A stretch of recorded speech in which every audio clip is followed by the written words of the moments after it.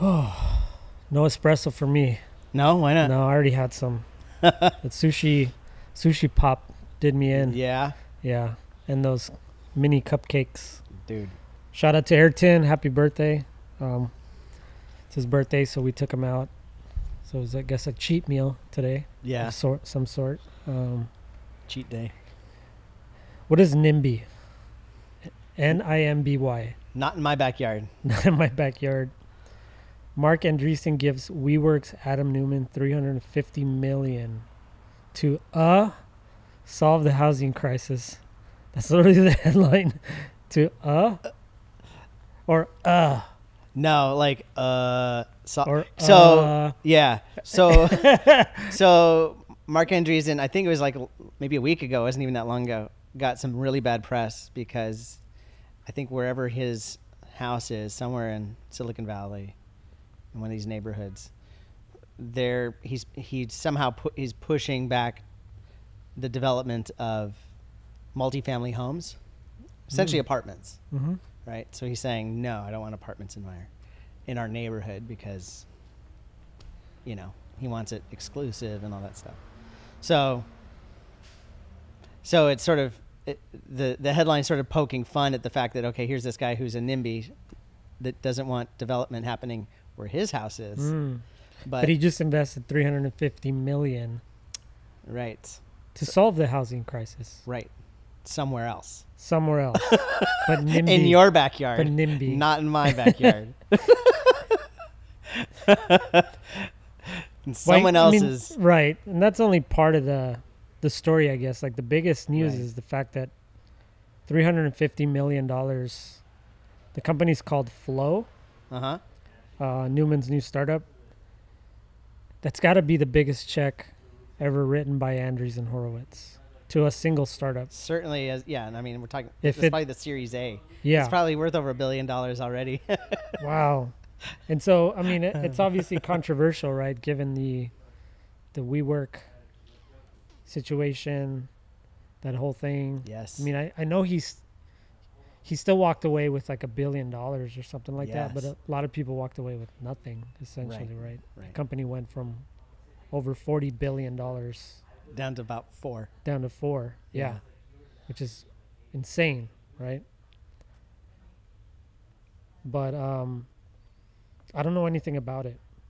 I don't think anybody does. Like, does he have a product? Does he have a platform? What stage is he in, right? But He's going to sell It's a home loan. memberships. like Instead of WeWork, WeWork. that was his initial idea, wasn't it? Like Yeah. some kind of like Yeah. crazy community style living. Yeah. And 'Cause there's he been a grew up handful. like that. Yeah. There's been a handful of ones that are like, and it's kind of interesting. It's like it's like an apartment building type thing. Mhm. Smallish, like maybe 20 apartments, but they have like community events and like an open space they can hang out. Sort of like a college dorm. I sort of think of it that way. It's like, you're going to have a room, but you're going to have, you got to go down the hall to take a shower. And it's going to be, something like that. I think that's what they're kind of leaning towards, which is great for younger people, right? And part of the problem, that whole NIMBY thing, we deal with that where I live down in the South Bay. California has a thing called the housing element, and it's a state mandate to create more housing every year. And so they basically give cities a quota, and they say, based on the size you're at, based at the rate you're growing, you need to build this number of homes or for this many people. And they say, you can do it any way you want. You can build a high-rise apartment complex. You can do smaller things, whatever you want to do, you do. But you have to meet this quota, or at least be working towards it. And a lot of neighborhoods, not just in LA, but all over Northern California, same thing, fight that because they're like, well, that's state control over over the city. So there's some pushback, but it ultimately comes down to the fact that, California needs to build more housing. I mean, it's just part of the deal, but it's so developed that the only way to really build it is to tear something else down and build up. Yeah. So there's tension there because people like having room and not having high rises. Right. So, but I don't think, but let me say this. I think that's, I'll just say this. I think that's the older generation a little bit. I think a lot of younger people are not as worried about having the big backyard and the big front yard and the big, you know, all that kind of stuff. I think we're more comfortable living in smaller places where there's more community and a sense of more of a lifestyle than just leave me alone. So, well, you're kind of half joking about the subscription thing, but I think we're moving into a world, I think, that's going to be subscription based your whole life. Yeah. And we've been talking about subscription computers and OSs. I'm waiting to subscribe to my Apple, Mac. Right? Yeah.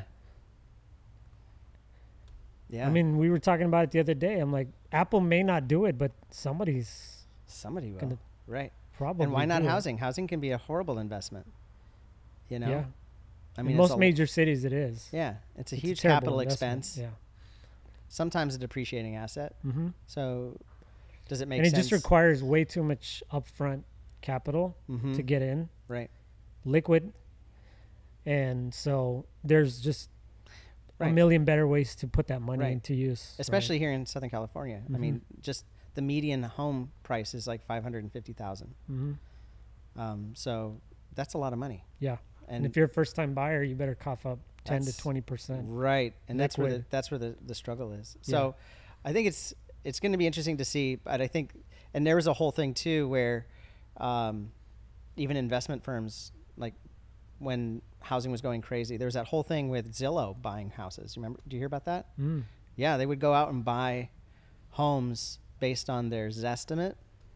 So they'd buy up these homes, and then they'd turn around and sell them, but they'd increase the asking price by like 20%. And so it would do is they'd sell a couple of these homes in the neighborhood, but it would raise everyone's prices up, and then it would, you know, so they'd get more money eventually. Like it was like a pump and dump. So yeah, it was That's crazy, and they were getting some people were really unhappy about it. When housing becomes like a game of investment, to me, like that's a bad signal, right? People shouldn't necessarily be making tons of money, you know, with a home. Right, you know what I mean? Right. It's not an investment vehicle. It shouldn't be. It shouldn't be. Yeah. But I think there's that whole theory about homes, sort of like back in the day, right before banks were big. I mean, I assume you just bought land and then built something for your family, and you just owned it forever, right? But then banks needed an asset to be able to lend money, which is how they make money. Right. And so they said, well, let's build tract homes. Let's build a really expensive asset, and then we'll call it the American dream, right? To own one of these things. And they started pumping commercials, right? With the housewife and the brand new kitchen. And so these things were already built. The American dream. Turnkey, right? Yeah. And so, hey, you don't have the money to buy it? We'll lend it to you. And then, hey, you can't, you know, you want the payment to be affordable, we'll give it to you for 30 years, you know, 30-year loan. And so it became, you know, something else, essentially. The banks are really the ones that benefited from all that. Right. For all these years. But to go back to A16Z a little bit, says here that the Flow investment is not the first time they bankrolled Adam Neumann. And this is where I was confused, because when you told me about this news, I had already known about another one. So apparently this is the second check they've written to Adam Neumann. Post WeWork? Yes. Wow. Okay. So in May, the crypto division, so you know they have the crypto division at A16Z. Yeah. They led a $70 million round for Flow Carbon, which bills itself as a Web3 project that offers a token, and the token is called Goddess Nature Token. Of course it is. Dude, this is what's going to happen, bro, is we're all going to be, our homes are going to, like, it's going to be an NFT. Yeah. You know?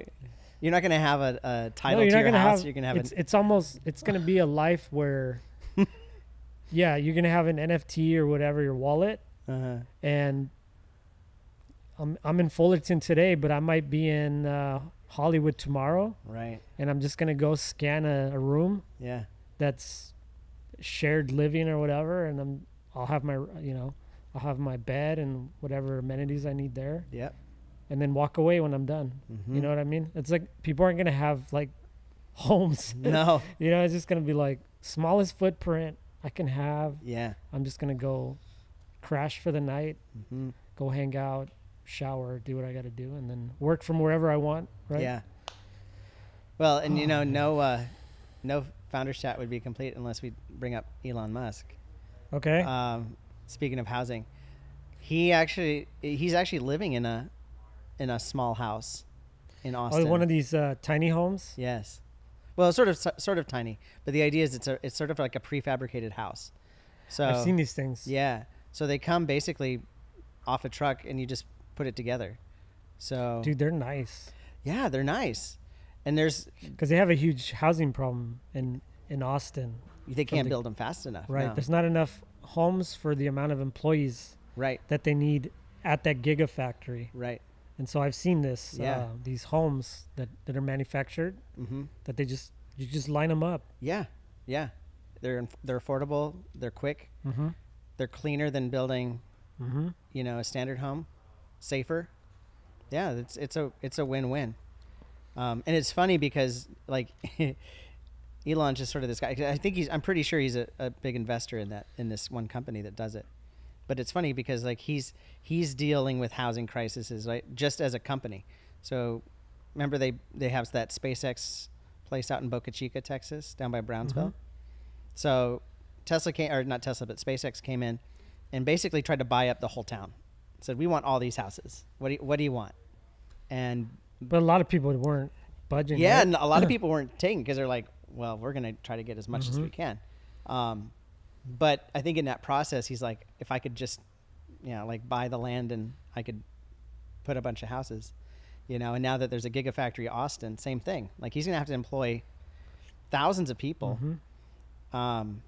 And not everyone wants to commute from Austin to this place. It's a little ways out, If he can manage this, he can just build his own little city, his own little Tesla town.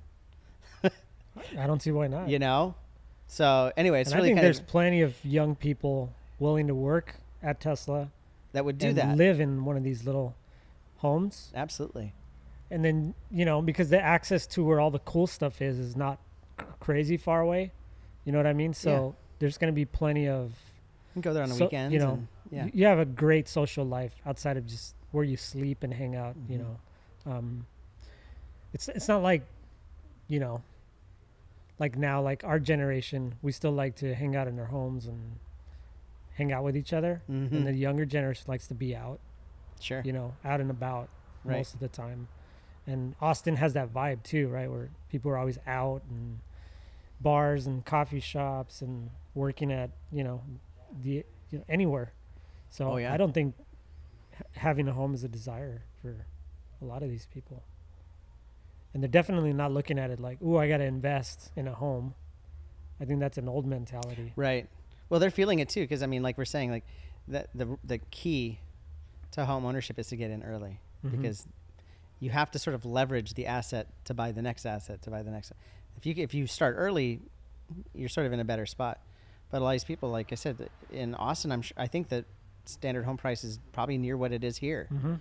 It is. Probably 500,000 or more for Austin. Yeah, because I have friends that bought in the Bay Area 15 to 20 years ago when we were there, and even at the time it seemed high, but they a lot of them won, Yeah. And they're winning right now, right? Because they're just sitting on so much equity. Yeah, it's gone up big time. I remember when I used to live in Austin, and there's this area just south of downtown, and it was kind of a real hippieville, small little homes from like the 50s, 60s. And I remember looking at, at the time, kind of looking at buying one or something. And I talked to some people, and I think the house I looked at was like $300,000 at the time. This is 2004. And I remember being like, 300? That's ridiculous for that? 30,000. I thought that was nuts. I guarantee you right now that house goes for over $1 million right now. Easily. I believe it. And probably they'll just tear it down, and build something else. So it's crazy. And so I'm sure that the conversation's going on in Austin too, because they're like, it's a bunch of young, college graduates that are there who can't now afford a home, So anyway, welcome to the struggle of. Yeah. Hopefully Adam Neumann will solve this problem for all of us. Adam, come through, man. And hook us up with some goddess tokens. Put us on that blockchain. Yeah, get us the home NFT. The home NFT token. Get in early. The WeWork. That's right. The We Live. The We Live. So we can We Live and We Work. Instead of we, now it's going to be called you.